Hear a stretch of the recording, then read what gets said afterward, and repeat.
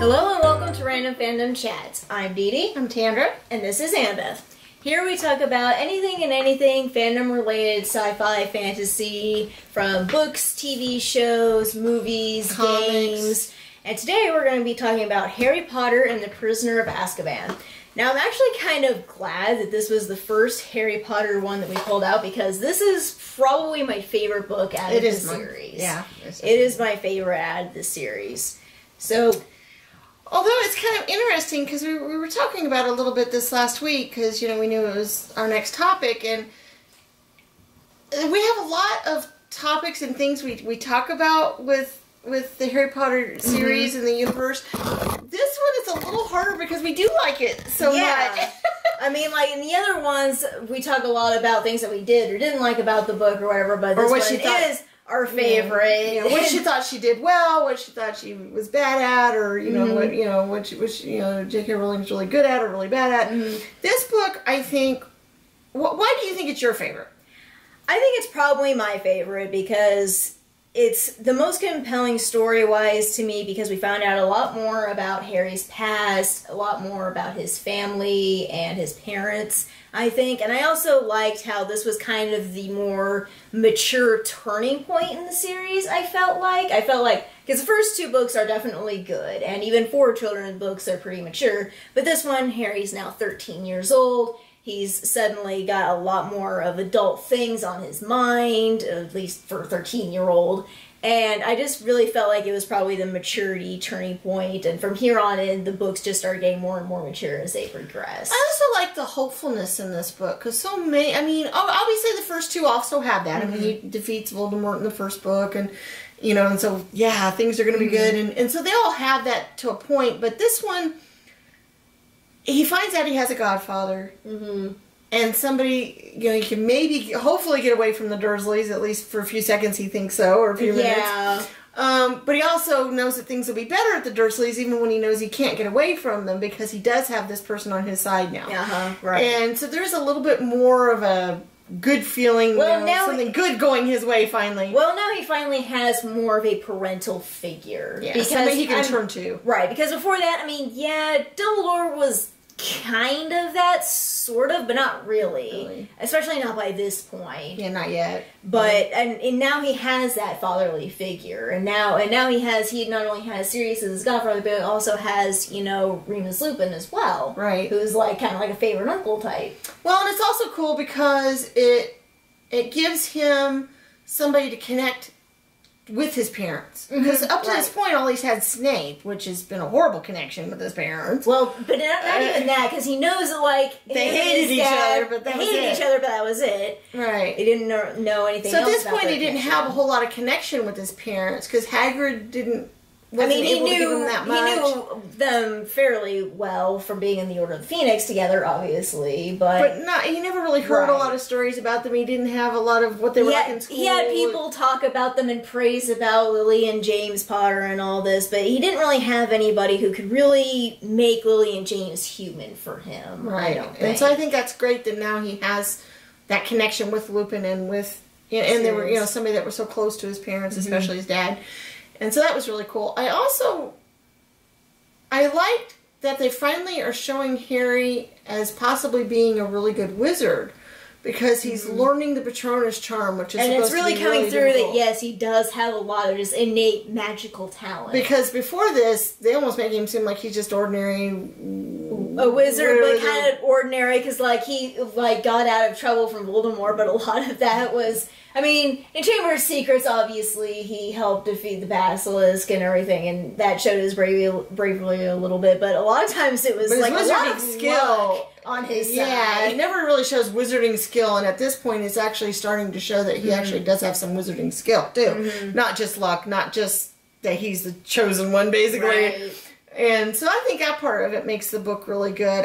And of course it's got the great humor, you know, blowing up Aunt Marge, you know, and then Ron's like, oh, if I blew up Aunt Marge, you know. They'd have to dig me up first to expel me, because Mom would have killed me.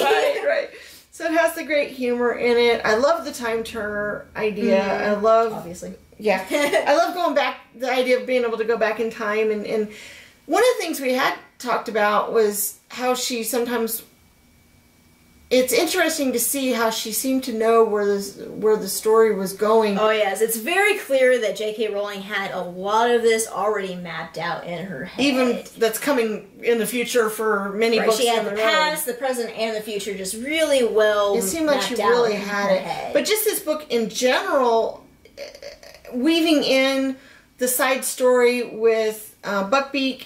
And that whole thing where, you know, it seems like just kind of a side little part of the story, and then all of a sudden it becomes to be really important, intricate to really Sirius escaping. And so I think she's really good at doing that. She's really good at having seemingly she really is minute things become really important. Because it was obvious that, or maybe it wasn't as intentional as we might think, but it's pretty obvious that she even intended Scabbers to always be Peter Pettigrew in the end, because in the first book she mentions how how Scabbers is missing a finger. And just like, maybe she decided later on that she would insert that and just like maybe, but I think she knew. I think she knew. Well, I think she knew that she just was like Trelawney showing up in this book, and then, you know, talking, you know, and she has the prophecy about, you know, he's going to join his master, you know, by the end of tonight and all that, meaning, of course, Wormtail, and of course, Harry's not sure what she's meaning at this point. What? And then at the end, he's kind of putting it all together, and he's talking to Dumbledore about it, and he goes, oh, well, that makes two. So we already knew that she was the one who had the prophecy about Harry and Voldemort and all that, but we don't know that yet. I mean, she reveals we don't know that later in the fifth book, but she obviously knew it, and she had already put her in there and already done that. So I think that was pretty cool too. Just the fact that she had all this woven. I mean, she may have done some minor changes, especially the farther you get into the series, but I think she had a lot of this already mapped out, because she worked on this series for years before she even wrote the first book and sent it to the publishers. So I think she had it in her head. So I think that's really cool. And you really start seeing these connections a lot more in this book. I think that's probably also the reason why I like this book so much, is you start seeing these connections a lot more. Well, and it's really cool because when you reread the books, you know, we love reading them, listening to them on audiobook. The Jim Dale versions are just way awesome to listen to when you're cleaning house or doing dishes or whatever. They're just great. And they're fun to re-listen to because you pick up on things and you're like, oh.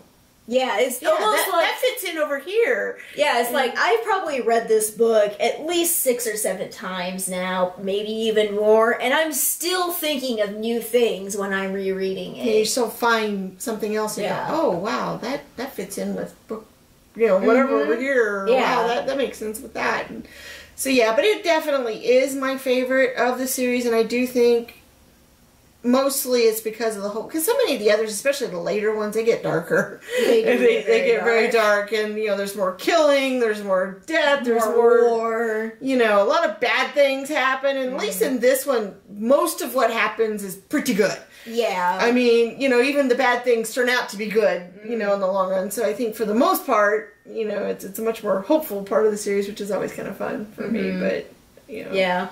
Another thing that, I had noticed, I'm trying to remember, because I've been rereading this recently, and there was something else that I noticed, that JK Rowling even had the whole backstory with Lily and Snape planned out. There was something that I noticed in one of the chapters, something Dumbledore mentioned about Snape, or I remember what it was. It's when Harry is facing the Dementors, and of course he can hear his mother's final words in his head, and he can also hear Voldemort at one point, and he keeps saying, "Step aside, girl." And I remember when I first read the book, before the last book came out and we found out all this history about Snape and Lily, I always kind of found it weird that Voldemort kept telling Lily to step aside. It's like, why didn't he just kill her? Why didn't he just kill her? But J.K. Rowling already knew that at that point, Voldemort had already promised Snape that if he could, he would try to spare Lily, because he knew that Snape was in love with Lily. Yeah, well, and it just shows how stupid Voldemort is. What mother in her right mind is ever going to move aside so you can kill her kid? Right. You know, that's like, he has no concept of real human attachment. No, he's just doing something because he promised a servant. He's like, oh, you want the woman? Okay, I'll try to spare her if I can. Right. But yeah, I just found that really interesting, and that's the first time I've noticed that in this book. Like I said, that's the first time I had really pieced that together. in my head, it's like, oh, she already knew this whole history with Snape and Lily. Right, so that's pretty cool. Yeah. So yeah, definitely, if you haven't read them in a while, or you know, never read them, or you definitely definitely. Yeah, Harry Potter is definitely one of those books that you can reread quite a bit. Yeah. Well, are we ready to pick up next topic? I think we are. Alrighty. Let's see here.